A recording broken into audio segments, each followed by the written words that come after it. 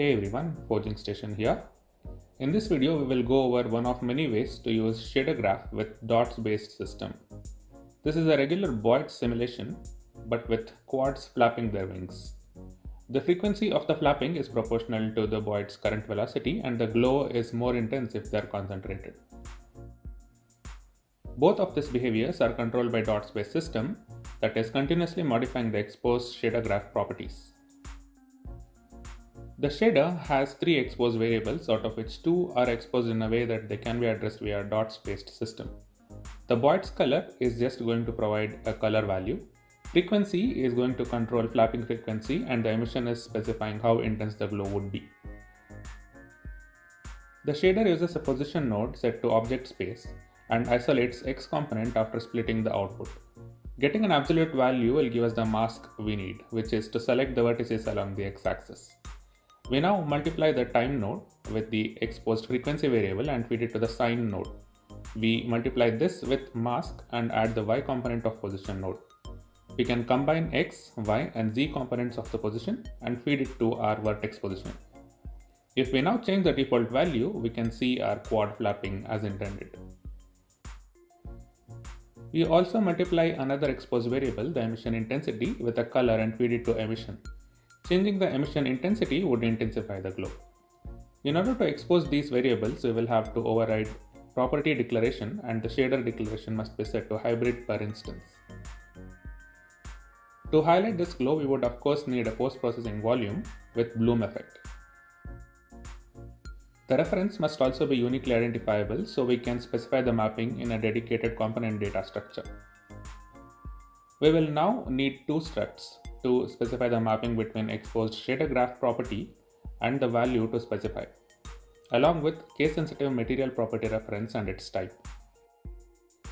I initially thought it would be referenced by default as our Boids have this shader assigned, but turns out we will have to explicitly add them to entities while spawning. Also, the default values is not the value of the material we create using the shader. Instead, it is the default value we specify when we expose these properties in shader graph. We will now declare a new property to determine how many Boids are in a given voxel. Though this information would be repeated in every Boid in a cell, this was the easiest way to do. We can populate this value by pushing the total number of Boids we use to calculate the forces for a given Boid. Ideally, I would query the voxels with at least one Boid and simply count the number of entities of a given type in it. It is still the efficient way though, so we will leave it at that.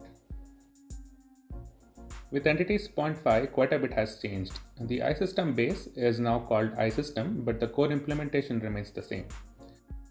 As I mentioned in some of my previous videos, I really like this way of writing ECS code where possible, as it seems somehow more intuitive. We will create entity query and query for entities of our interest by specifying iComponent data type we added to our Boids. We will need the read-only version of Boids component data, as we need the total number of Boids in a given cell and the velocity of every Boid. We will also need the newly created Boid frequency and emission component data types. We will then pass this to our shader job that iterates over every chunk.